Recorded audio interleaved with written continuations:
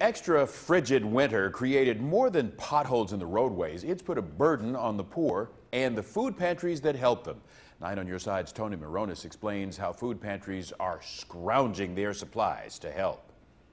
This winter has food pantry clients worried about keeping their kids fed. Tammy Brasher is raising a 7- and 5-year-old who get lunch and breakfast for free at school. Usually not prepared to give them breakfast and lunch, and I just cook them supper and a snack, but this winter they've had to eat at home almost every day. Barbara Klee with Middletown Family Service explained. I think the problem is with all the school closings, they have not gotten the free breakfast and the free lunch, and that's put a greater strain, a financial strain on families. A typical meal when the kids are home is probably some green beans, some fruit for dessert, and obviously some mac and cheese with some sort of meat. And for dinner, you probably already had some canned fruit planned with some pasta and some spaghetti sauce, maybe a little bit of hamburger mixed in. And they're probably going to wash it down with some milk, the very milk that you're now using for breakfast that you hadn't budgeted for. So an entire day, your whole week's milk supply is gone. And they stay hungry as ever.